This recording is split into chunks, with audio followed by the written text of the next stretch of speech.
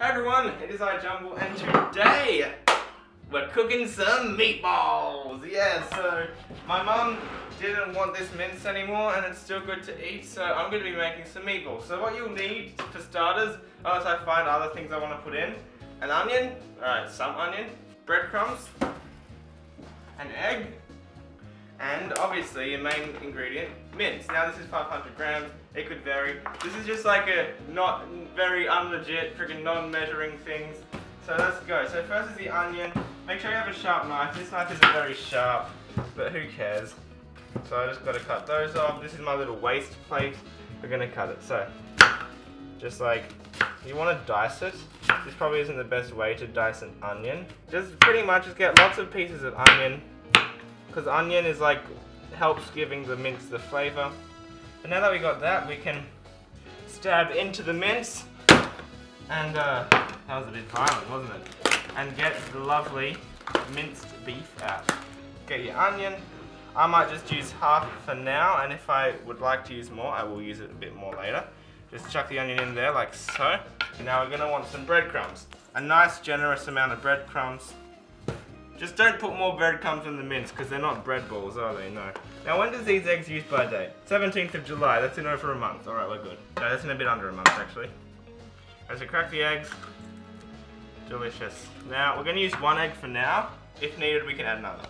So now that we've got that, let me quickly grab the frying pan. On the dial, probably going to want to put it around 3. There we go, 3. So we've got the oil here. It is vegetable oil, but use oil to your liking that you like to cook with. I'm not going to blame you, I'm not going to judge you. If you want to cook with peanut oil, cook with peanut oil. If you want to cook with sunflower oil, cook with sunflower oil. Vegetable oil, this is vegetable, or like canola, all those kind of things, it's up to you.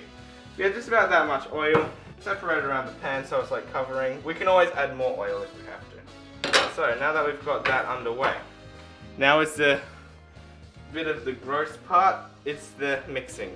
So you're just going to get your hands and you just want to mix it all together. Now I think I might have actually added a bit too many breadcrumbs, but that's okay as well, because you can always go back and remove a bit. No, actually I think it's alright.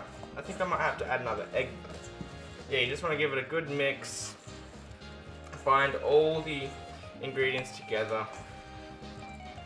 Yeah, I think this could use with one more egg. So we'll grab another egg, crack him in there. Oh, there's a bit of shell. Bit of extra protein. No, let's try to get that out. Shell out. Alright, so now we just grab another egg. Oh, that's real squishy now, but yeah, see? Binds together perfectly. And soon comes the boring part, the waiting game. You're gonna have to cook them in your frying pan and wait. This is like a big, just a big dough ball pretty much. So what you can do is you can now start rolling them into little balls, like so. Maybe this size. And then like a champ, you can just chuck it on a plate. And we're going to make as many as we can with the mixture. And this is for my lunch.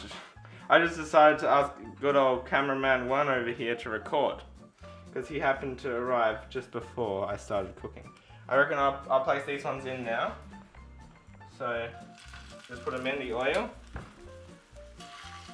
Make sure not to touch the oil with your hands, or else you're going to get a nasty pain, a nasty injury.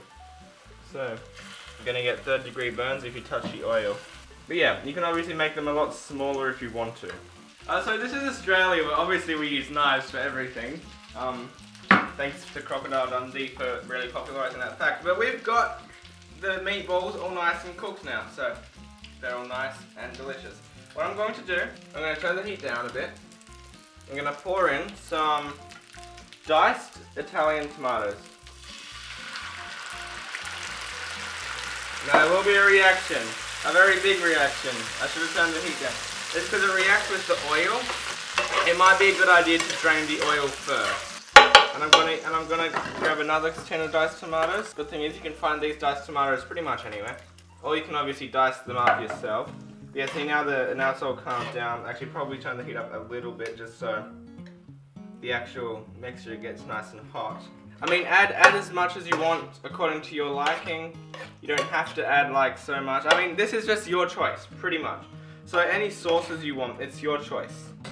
Alright, so we've got this now all good. As you can see, it's bubbling, meaning it's pretty much ready. All the oxygen has to escape. So now it's time to serve up. So we've got plate number 1. It's a lovely blue and yellow plate. Let's just get some meatballs there, like so. Now I'm not going to be like those cooking channels who want to make it look all nice, because at the end of the day, food is about eating, not looking nice. The good thing with this is that it's just so easy to make. It doesn't take too much time, and it's a good meal. This was the cooking. It's just home cooking. It's not look like it's a restaurant cooking. So if you really think that this is great, give it a bit of a try. Post me pictures, and yeah, I shall feature it in the next cooking video. Anyway, my name is Jumble, and I'll see you people in the next video. See you later.